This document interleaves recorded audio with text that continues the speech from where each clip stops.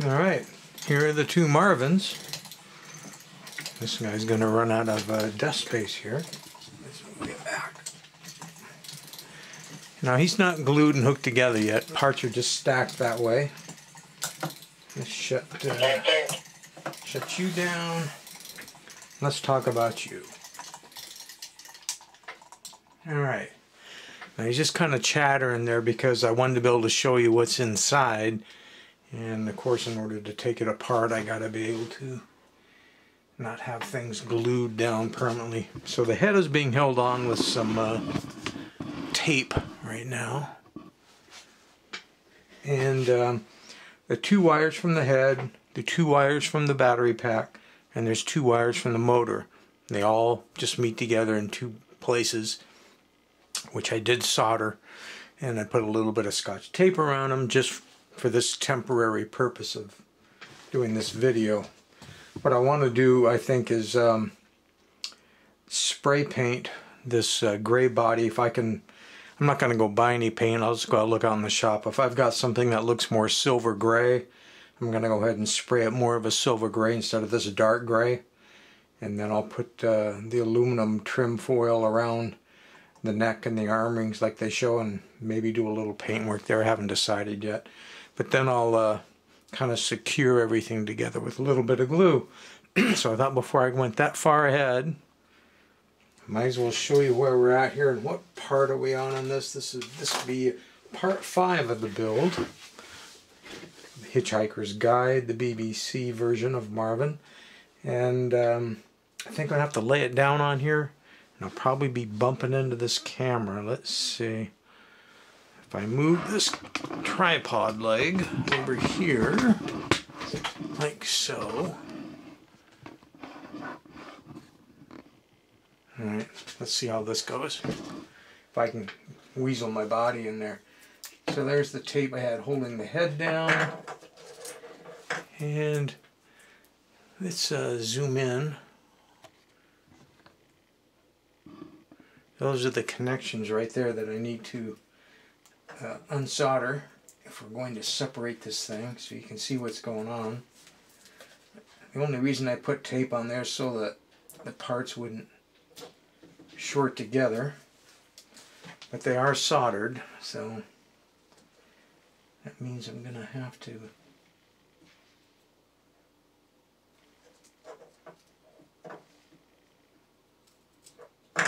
not only soldered but twisted.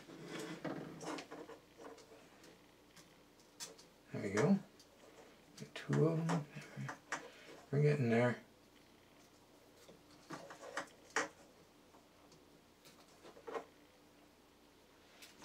Alright. So the head we've talked about in the, let's get rid of the zoom now. We've talked about in the other videos. It's hollow. I put a color changing LED right behind the nose aiming back so it could reflect off the foil tape that I put in there and be seen through the eyes. There is a current limiting resistor on it as well, just to make sure that, well, I didn't need to run it real hot, but I don't want to drain the batteries or damage the color change. On the body side of it, I went ahead and, since there's enough room between the battery holder and the opening, I ran the positive lead from the battery pack down and through a little hole in the side to the switch, then another red wire back up the side so that the two battery leads could poke out the top and not be possibly involved in getting mixed in with any of the mechanics down below. So, speaking of the mechanics down below, as you can see, the little right angle gear motor did arrive that I ordered from eBay, and it was much cheaper. It was the way to go. Originally I ordered these when I was doing this version of Marvin because I thought I'd do a build video for that, but there wasn't any great interest in seeing it, and it's a lot of work doing a build video, so I probably won't. But that's when I had ordered the motor, so it's been about 2 weeks for them to arrive. And you can see the cams push in from the sides. That's why I put these holes in here. and everything lined up right, so I didn't have to remake the leg linkages or any of that kind of stuff. If I get a couple of alligator cords, a couple clips, I think we can set it up so you can see the mechanics operating. Let's just extend our 2 motor wires, if we can. And we'll just use the battery pack that's in the body. Like so. And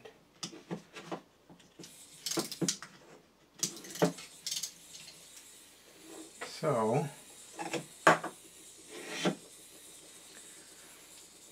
I'll have to zoom in a little maybe, huh? Make it easier for you to see, so you can see what's going on. So you can see all the 2 cams you're on.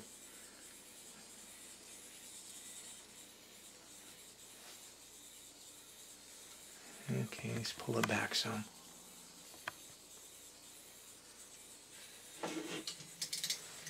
And you can hear the ratchets and the feet working.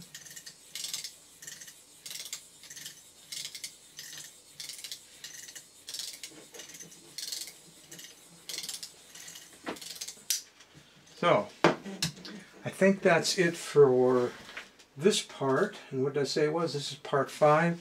So we'll be back in part 6. If I can find some spray paint out there, I'll paint these parts. And we'll see how that looks. Maybe I'll tear this down a little bit more now because I might not have that chance later. I'm going to pop the cams off. Just using this. I could use a screwdriver or just about anything. You can see here's one of the cams. It's round, it's got a flat position on it, and the shaft has a flat. So you just have to make sure you put the cams on, you know, so they're out of phase from side to side so it'll walk. But other than that, they push in through the big holes. The motor's going to fit tight. Try a flat blade screwdriver. See if we can finagle the motor to come out here easily.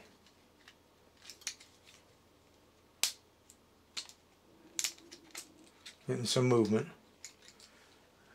Sorry if the camera work isn't showing you much, but just hang with me here for a second. All I'm doing is popping the motor out of the 3D printed frame, and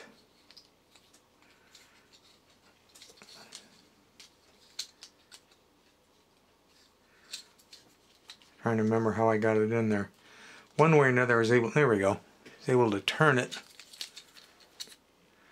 You can't go straight in because you can see the shaft on the motor is wide, so basically you feed one side in first, kick it around, and then feed the other side in and just snap it on back into there. Now as far as this part goes, I told you this was 3mm rods that I was using as the axles. Some of it's threaded, some of it isn't. It's just whatever I found laying around in the shop. And you simply just have to cut those long enough so that they come to each side but don't extend further, or you wouldn't be able to push the body into it.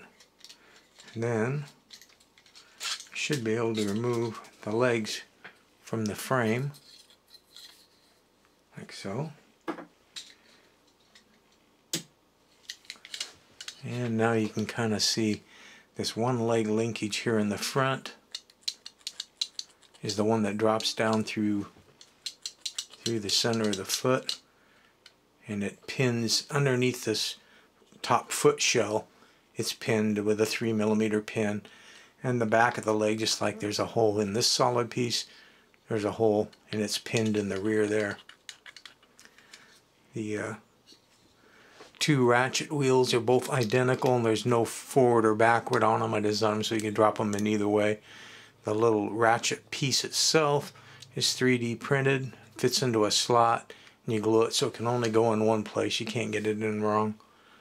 Using rubber O-rings, again just from the Harbor Freight rubber O-ring kit, but it's from China. You can find rubber O-ring kits online in case you don't have a Harbor Freight in your country or your neck of the woods.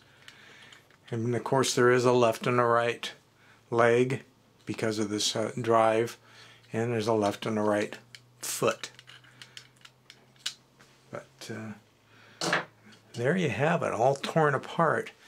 And hopefully in the next one it'll be all together and complete. So cross your fingers on that one.